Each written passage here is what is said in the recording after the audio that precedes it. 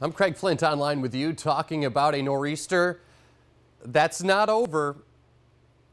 Don't let your guard down just yet. The storm slowed down, kind of threw us a little bit of a curveball in that we didn't get as much snow as I was anticipating last night for this morning. But I think as we head throughout the course of the day, the snow will be picking up. So here we go with the winter weather advisory that's still in effect.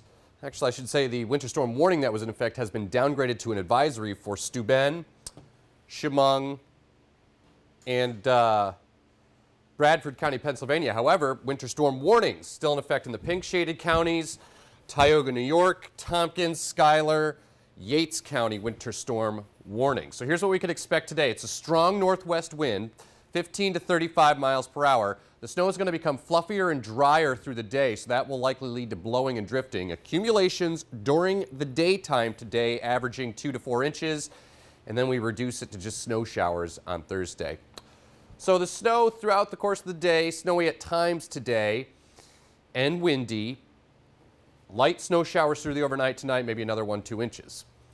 And then it's just flurries and scattered snow showers Thursday with an additional light accumulation. Overall, a pretty manageable storm for us. We've lowered the totals a little bit in that now instead of 6 to 12, I'm thinking more like 3 to 6. But you get to the north and east, it's a bit more.